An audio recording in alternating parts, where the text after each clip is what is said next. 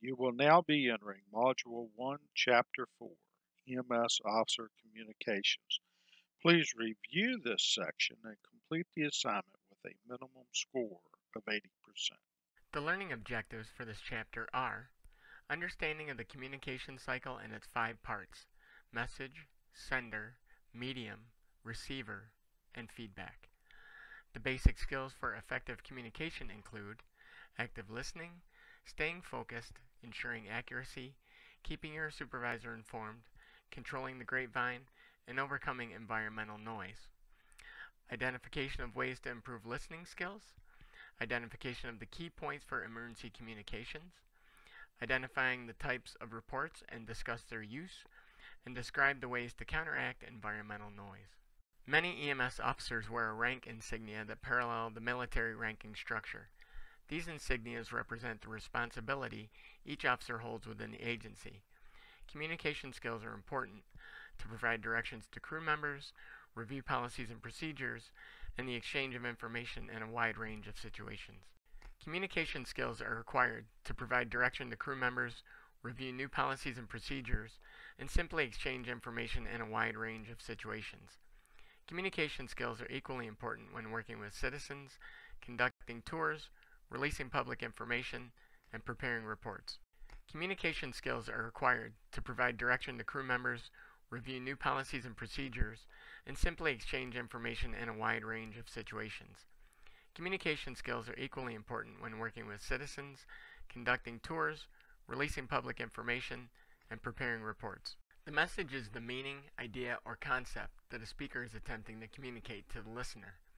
While most people think of a message as the spoken word, it also consists of nonverbal clues as well. The message may be transmitted in many ways, including spoken, visual, touch, smell, taste, or any combination of these. An effective message includes a combination of these elements that convey the same ideas to the listener or receiver. The sender is the first piece of the communication model. The sender identifies the need to communicate with another and creates the message to be sent. The message is created by translating thoughts and/or images into verbal media. The sender structures his or her message around the ability of the receiver to understand and interpret the message. The medium or channel is how the message is actually communicated to the receiver. This medium can be many different types, such as face-to-face, telephone, radio, email, and texting. It is important for the sender to choose the appropriate medium based on the entirety of the situation. For example, an incident commander, or sender, may choose to meet face-to-face with a division officer, or receiver, due to the critical nature of the information being sent or received and the hazardous environment personnel are working in. The face-to-face medium assures the sender that the receiver is able to clearly receive all the information needed. The receiver receives a message and decodes it. There are many factors that determine how a receiver will interpret and understand the message. Those factors include education, cultural background, perception, attitude, and context. It's interesting to note that during daily conversations, it's misinterpretation by the receiver based on these factors that leads to misunderstandings. Good listening skills are essential for overcoming these misunderstandings. The response, called feedback, is important to the continuation of the conversation. Feedback completes the communication process, resulting in an ongoing cycle. The message's effect will be obvious to the sender by the auditory, visual, or tactile response of the receiver. If the feedback is positive, the desired result will be achieved. If the feedback is negative, then confrontation or misinterpretation may result, thus resulting in the sender having to alter the wording of the message to ensure the message is properly understood by the receiver. Listening is probably the most important communication skill. Improving listening skills is essential to effective communication. Many people confuse hearing and listening. Although both activities involve the use of the auditory senses through the use of the ears, they are not the same. Hearing can be identified as a physiological process that involves sound waves striking the eardrums. As an EMS officer, one must identify potential listening barriers and eliminate them prior to communicating with an individual or group. These barriers may include the following: noise-producing equipment, visual distractions such as posters on the walls, uncovered or open windows with exterior views, cell phones, pagers, and radios. Listening can be identified as the active part of the communication process that includes attending, understanding, remembering, evaluating, and responding to a speaker. Practicing good listening skills is the best way to improve them. Listen to speeches or stories on audio tapes and try to repeat the key elements. Practice taking notes at meetings to improve your note-taking skills. These actions may help to overcome the barriers created by information overload by pinpointing the essential elements of the messages.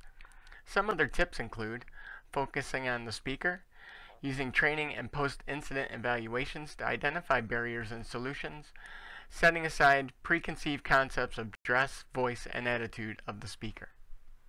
It's easy to get sidetracked and bring unrelated issues into a conversation. Directed questioning is a good method to keep a conversation on topic. Ask a specific question that moves the conversation back to the appropriate subject. An officer needs to have up-to-date information on the agency's standard operating procedures, policies, regulations, and budget.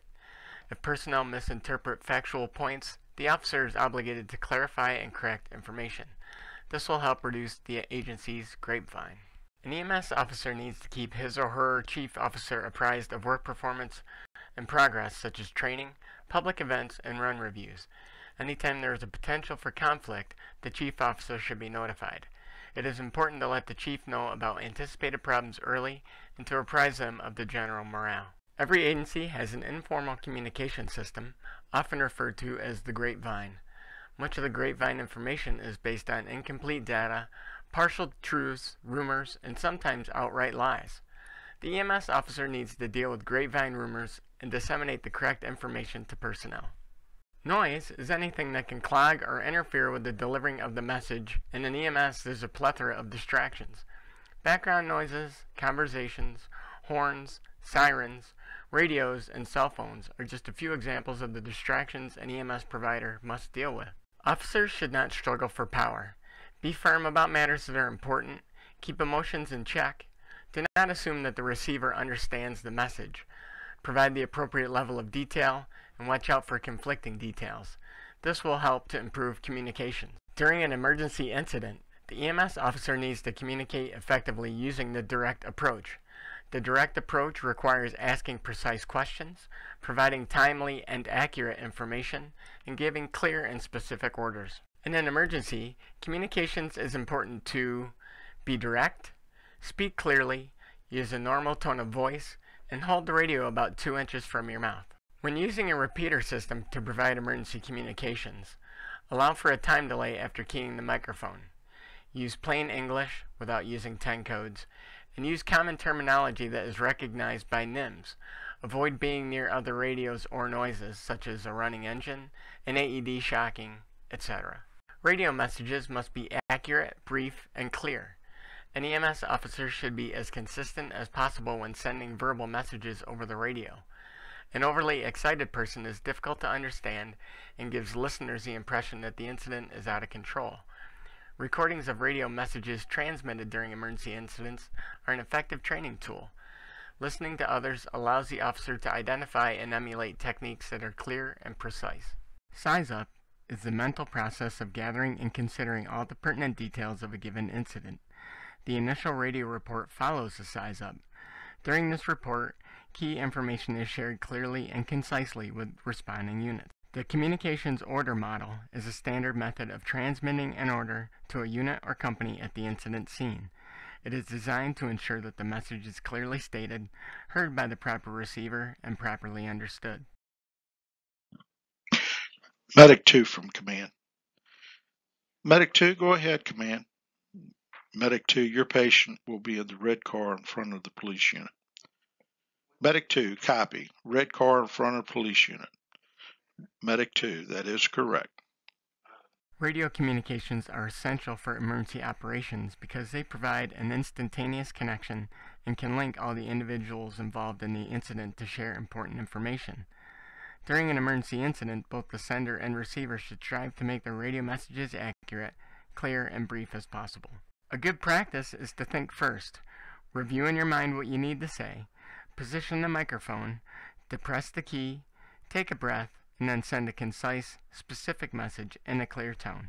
The most common form of reporting is verbal communication from one individual to another, either face-to-face or via a telephone or radio. Be sure to use the terminology that is appropriate for the receiver. A CAN report is an effective means for communicating conditions, actions, and needs. Suppose an EMS officer was working on extricating a patient from a vehicle. The officer would report the approximate damage to the vehicle, the actions taken thus far, the resources needed to extricate the patient, and any additional needs that must be met to complete the task. Verbal reports, which is the most common form of reporting during an emergency incident, should be directed back to the incident commander once the task is completed, when a progress update is necessary, or when additional resources are required. Routine reports provide information that is related to personnel, programs, equipment, and facilities. Agencies may also require officers to maintain a station journal. Most EMS officers are required to provide some type of morning report to their superior officer. This may be used to identify any personnel or resource shortage as soon as possible. Monthly activity and training reports document station activities during the preceding month. Reports may include the number of responses, training activities, public education events, and station visits. An incident report is required for every emergency response. The nature and the complexity of the report depend on the situation. The Virginia Office of EMS is the depository for the patient data collection using the Virginia Pre-Hospital Information Bridge, or VFIB. Infrequent reports usually require an officer's personal attention to ensure that the report information is complete and concise. The special reports include injury reports, property damage or liability reports, vehicle accident reports, response to a grievance or complaint, a work improvement plan, and a request for other agency services.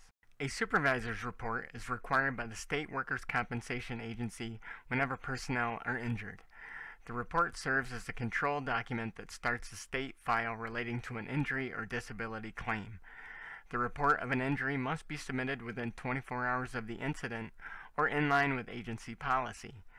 A chronological statement of events is a detailed account of activities, such as a narrative report of the actions taken at an incident or accident, and should be included in the supervisor's report. Additional reports may be required, such as the reporting of work-related injuries to workers' compensation. Insurance coverage for a work-related injury will be dependent on a complete chronological reporting of events and circumstances contained in the report. Most reports are completed using a computer and software. The role of the officer will range from selecting pre-formatted information in an interactive online form, as with a patient care report, to composing a narrative and following a guide sheet to make a suggestion to improve operations. In summary, an EMS officer must be able to process several types of information. Successful communication occurs when people develop mutual understanding. The communication cycle includes 5 elements: message, sender, medium, receiver, and feedback. An EMS officer must be effective as a sender and receiver of information. An EMS officer needs to have up-to-date information. An EMS officer should keep their superior officers informed and not allow any surprises. The direct approach entails asking precise questions and giving clear and specific orders. An officer should be as consistent as possible over the radio. Radio communications are essential for emergency operations. An EMS officer needs to speak clearly and concisely in plain English. To create a report, the EMS officer must understand the specific information that is needed. The most common form of reporting is verbal communication.